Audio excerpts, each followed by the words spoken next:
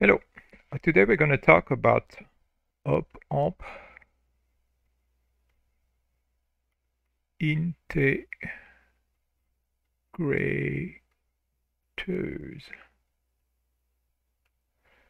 Basically what it does, it takes, let's say we have a DC input and it transforms it into a ramp, a voltage ramp. So, for example, this time, this is a 1 volt DC on the input. You're going to end up with something we're going to look at inverting op-amp, so it's going to go negative, so it's going to go like this, and then it's going to hit saturation.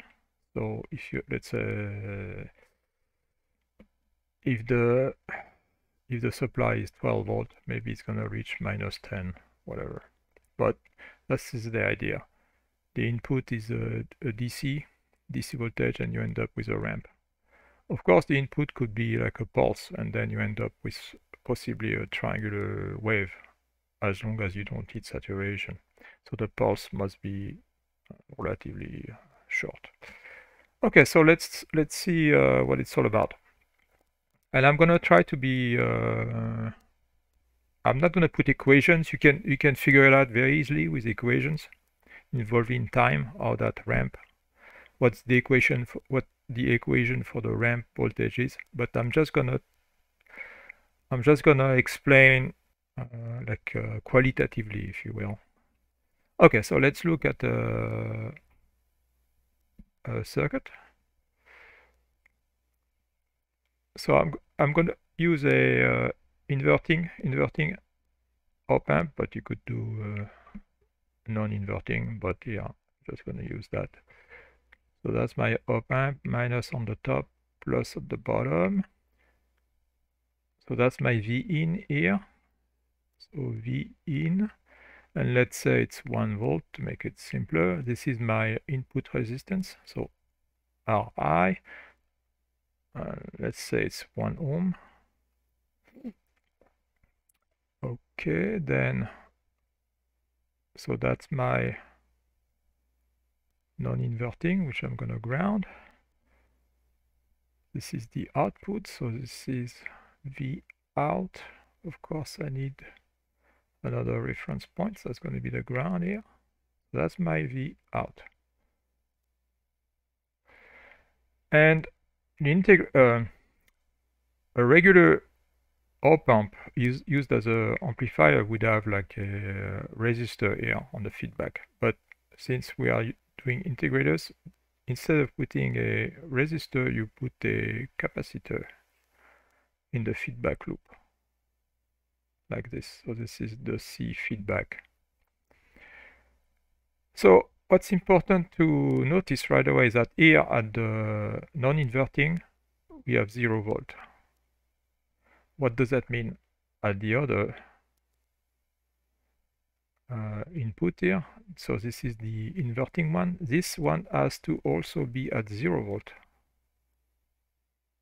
So this is this concept of virtual ground, because this one is connected to ground. So this is a virtual ground. And this is all due to the fact that the op-amp has a very, very large input impedance. So basically there's no current. There's no current going in here, which means that the current is always here. It doesn't go in there, so the current is basically going through the resistor and the capacitor. There's nothing going inside the op-amp, okay? So here we can compute the current, the intensity, and use Ohm's law.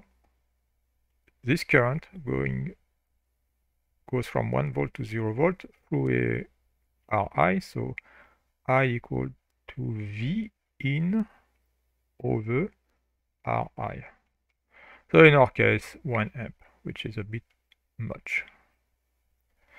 So this is the current going through that Ri, but this current, as we just said, doesn't go into the op-amp, so everything, that current, the current through Ri is equal to the current through the capacitor. So it's the same current.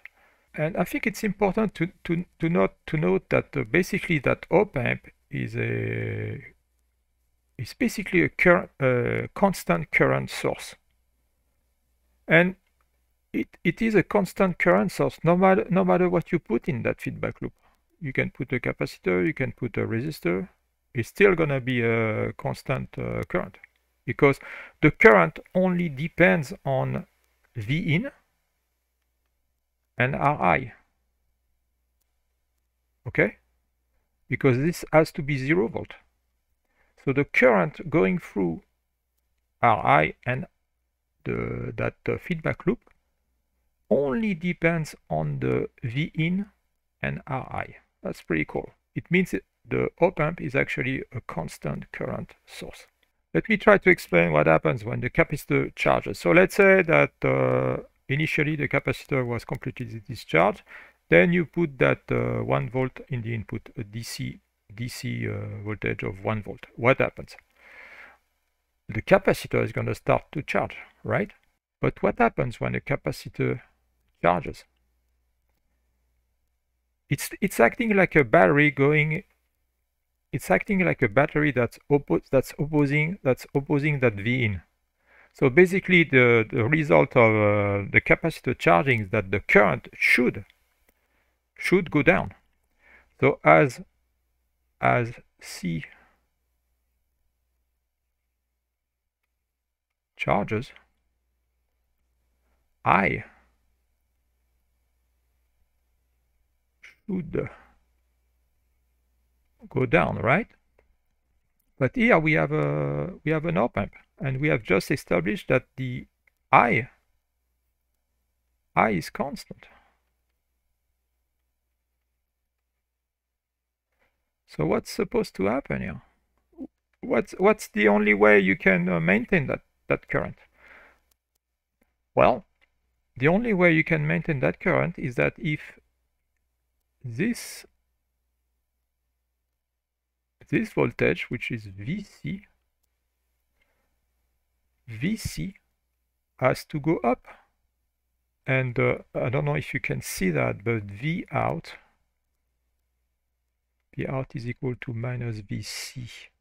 So VC is between 0 and this point here, which we call well, I'm going to call it O. So VC is between 0, oh no, not O. Let's call it out. VC is between 0 and out, and V out is between out and 0. So you can see that V out is equal to minus VC. So it means that the op-amp is going to make its output go down.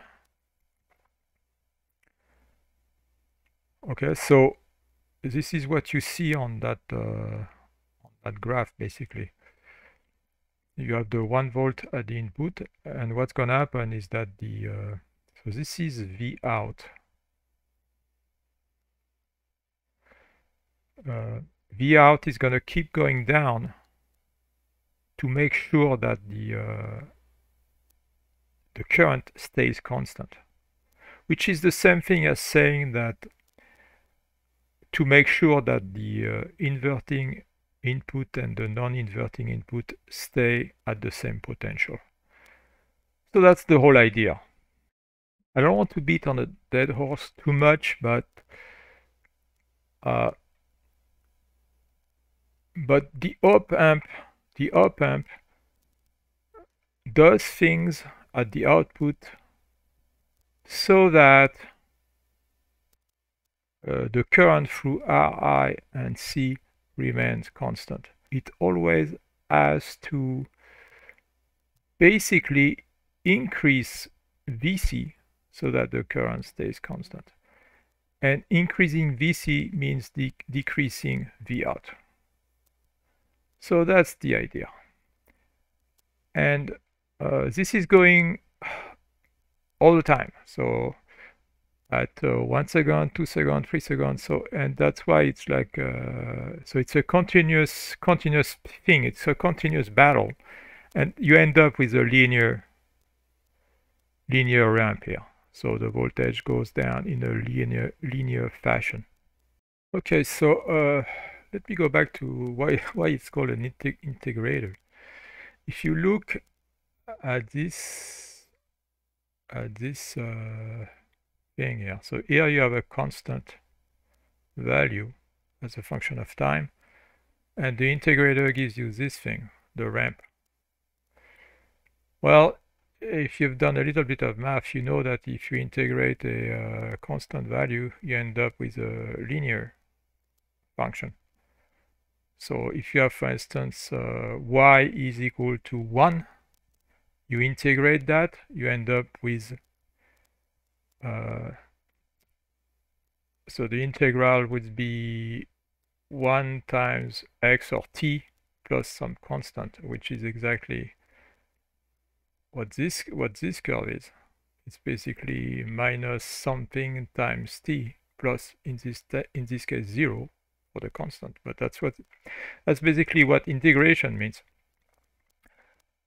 And maybe you're more familiar with the derivation. So if you have a function that looks like this, the derivative is going to be that one, constant. So from linear you go to constant. So that's the opposite. So what do you use that thing for exactly? I mean, you can use it, for instance, if you have a sensor that record acceleration. You can do one integration to get the velocity, and you can do another integration to get the displacement.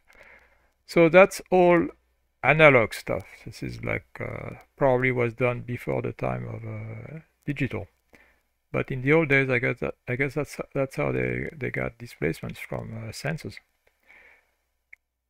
Another use is for a function generator. If you have a pulse or a square wave, you can transform it into a triangular wave.